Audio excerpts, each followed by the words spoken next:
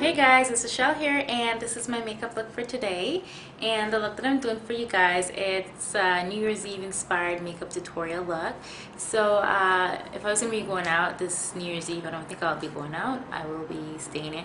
So I wanted to go ahead and create a look for you guys. Now, the look that I created is a cut crease, purple eyeshadows, lilac colors, and a little bit of glitter. So if you guys want to see how I completed the look, just stay tuned and watch the video, and thank you guys for watching and subscribing. So I start off by using an eyeshadow base, and I'm using Soft Ochre by MAC, and I'm applying this all over my lids, and this will help to prevent my eyeshadow from creasing.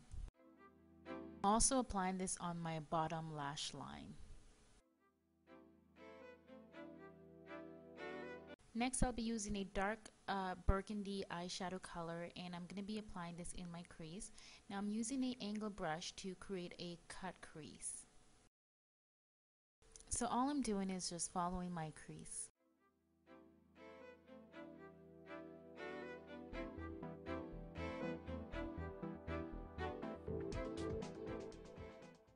Next, go ahead and use your angle brush and just blend the eyeshadow upwards.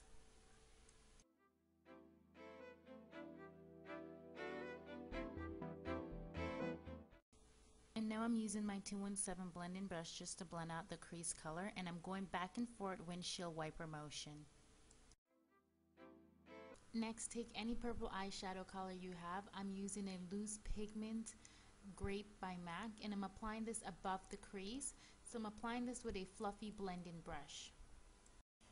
Next, I'm applying a lilac color onto my lids, and I'm using a flat shader eyeshadow brush to apply this, and you just want to make sure you don't go above the crease, and I'm just packing the eyeshadow on.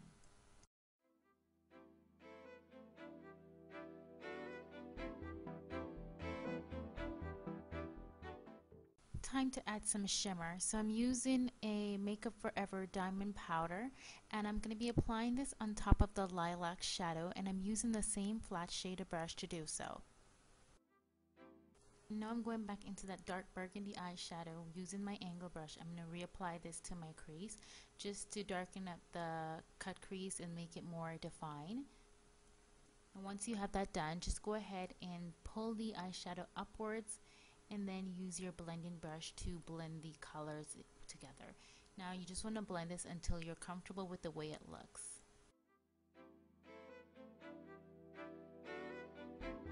Okay, so now I'm going to go ahead and highlight the inner corner of my eyes using a loose pigment by MAC, and I'm also using a small crease blender brush just to apply this. And now I'm going back into the same dark burgundy color, and I'm just applying this along my bottom lash line. Going back into my purple pigment, I'm just applying this on the bottom lash line, and I'm using a crease blender brush to do so. So I'm just blending the burgundy with the purple. Okay, so go ahead and apply your favorite black eyeliner pencil. I'm going to apply this on my bottom waterline and also on the top. Now go ahead and apply your favorite black liner. I'm using a gel liner, and I'm applying this on my top lash line using a small liner brush to do so. Now I'm really sorry that I didn't get to film that part while I was doing that. I thought I was filming, but I actually wasn't. My camera was actually off. Let's apply our highlight color. Now I'm using Ricepaper by MAC, and I'm applying this at the highest point of my brow bone using a oval blender brush to do so. Apply your favorite mascara. I'm applying mine on my top lashes and also repeating the same steps for the bottom lashes.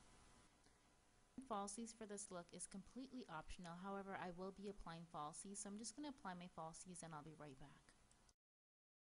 Now I'm just blending out the bottom lash line color with my crease blender brush. I'm applying a bright deep berry color blush on the highest point of my cheekbone, and I'm using a blush brush to do so. Now I'm going to go ahead and apply my lipstick, and I'm using a pink shade color, and the lipstick that I'm using, it has a matte finish, and I'm using Pink Plaid by MAC. I'm also using a lip brush to apply my lipstick, and this is perfect for precision.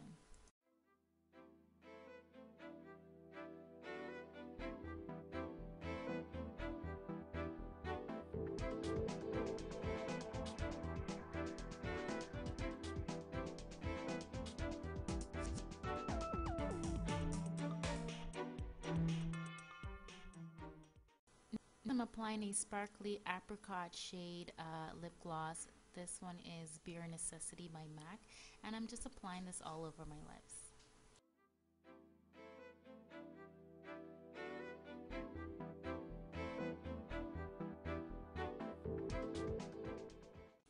And here I am awkwardly posing for the camera, and the look is now complete. Thank you guys so much for watching my New Year's Eve makeup look, and thanks for subscribing. Bye!